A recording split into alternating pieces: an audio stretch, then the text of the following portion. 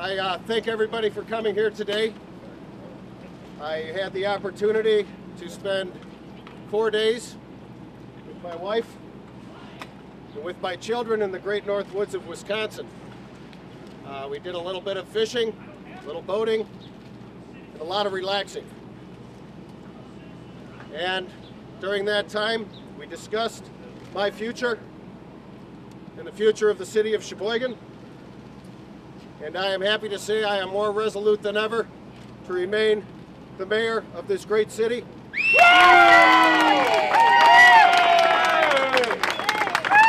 And to continue to move this city forward. I think you suck, Brian. Way to go, Bob! Go home, Brian! I would like to thank all of my supporters. I'd like to thank all of my supporters for coming here today. It's called democracy.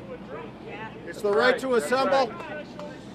It's the right to the democratic process. I would also like to thank those who do not support me, because they also have the right to assemble and the right to be heard. But I must say, I appreciate those who support me a bit more than the others.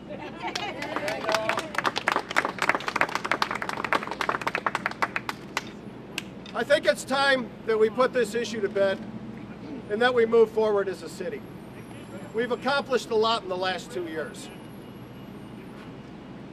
And we've done it not as me, Bob Ryan, the mayor, but as the mayor, the Common Council, and the citizens of Sheboygan. You've done a lot of good things for us today. Thank you. Just to name a couple things that we've done since my first full term in mayor was 2010. In 2010, we ran 3.7% below our budgeted expenses, or $3.1 million below expenses, or 1.3, excuse me. Our cash and investments improved by 12.9%. 12.9%, or $6.8 million in the city of Sheboygan.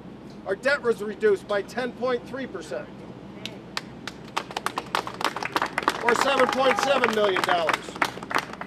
Our overall fund balances improved in 2010 by 16.8%, or $4.4 million. And our general fund undesignated balance improved by 47%. Our undesignated balance, or $1.8 million. This was 2010, the first year of my budget.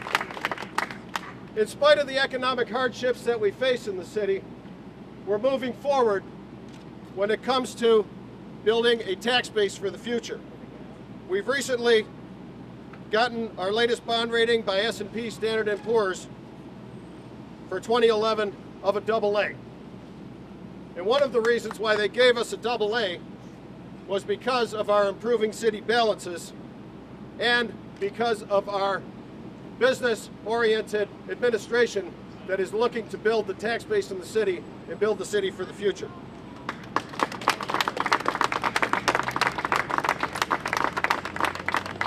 I'm saying that we need to do this together. It's time for the mayor's office and the aldermen to come back together to put this to bed and to move the city forward. Agreed. Agreed. I have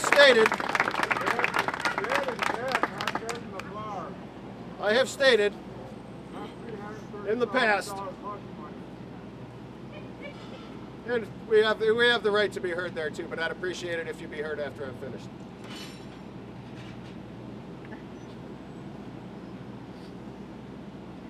I've stated in the past that if I am to drink alcohol while in office, I will immediately and voluntarily resign this office. I stand by that. I have also held out an olive branch to several aldermen, that I hope other aldermen will take me up on this, that if there is any hint of me consuming alcohol in the future, I will voluntarily take any sobriety test administered by a medical doctor. Anytime. I have not had a drink in 37 days today. That's nothing to clap about. 37 days is nothing. You can clap for me at 37 months. An hour at a time. And if I live that long, 37 years. An hour at a time. I have no intention of doing anything but taking care of my family, taking care of myself, taking care of our city. But I can't do it alone. I also need the Common Council to come together with me once again. We've accomplished a lot. We have accomplished a lot in this city. And we will accomplish a heck of a lot more in the future. We have some large, put it that way, development projects in the works. Things that can create over 1,000 new jobs in this city in the next year. We need those.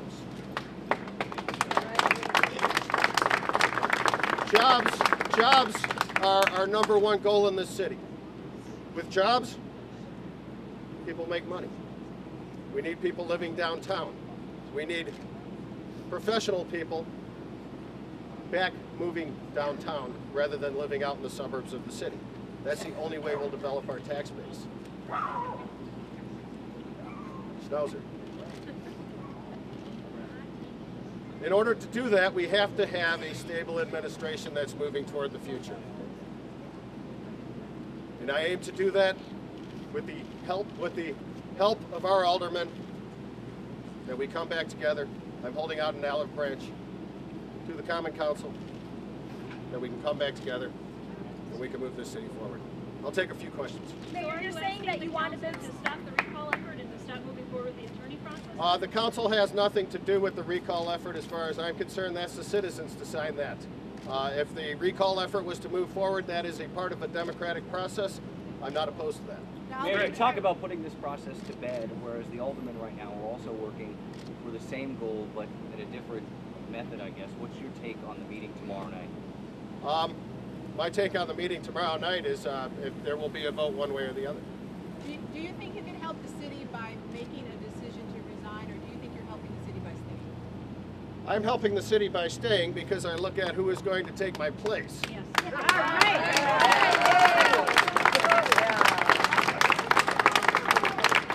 Mayor, what do you think will happen in a recall election? What will happen in a recall election? I will obviously run as a candidate if there are enough signatures for a recall. I ran my campaign on my own last time, myself and my wife. We ran the campaign.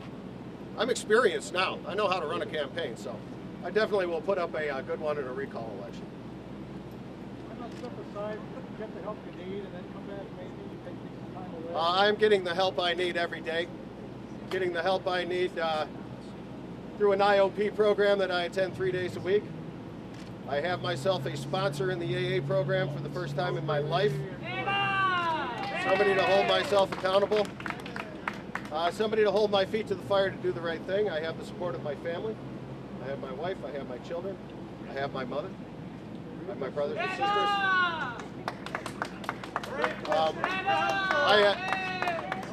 I work on my sobriety every day. To quit is not going to help me stay sober. That is for sure.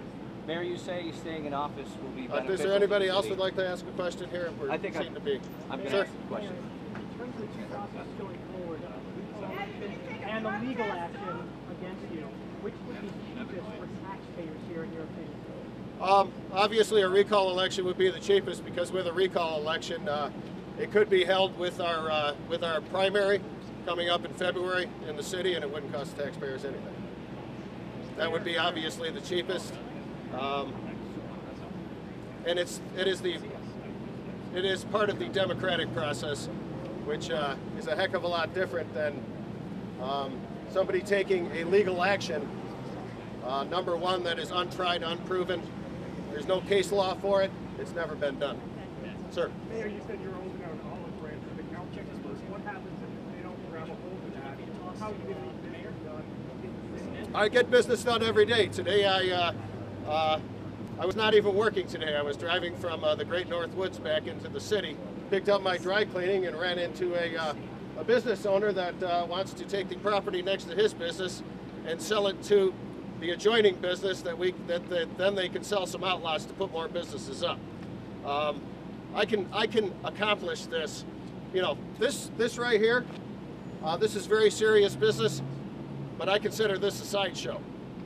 This is a sideshow, is what's going on right now. The real business is the business of the city and what we need to do to keep the city moving forward. Sir, are you calling your colleagues that are asking for you to step down a sideshow? No, I'm not calling the colleagues a sideshow. I am calling, my primary job is to move the city forward. The things that happen with my attorney and with some people that want me to step aside, that is not my primary job. My primary job is administering the business of the city of Sheboygan. If this is a sideshow, then why did you call this news conference when you said in the past that you have no intention to resign? Next question. Are there any further questions? How do you deal with the image problem that you have with some of your I have had an image problem, you know, basically since when I was in business, when I am not the perfect role model. I try to be a better person every day of my life. I am who I am. I have my faults, but I can do a heck of a lot of good for this city, and that's what I aim to do in the future. Thank you.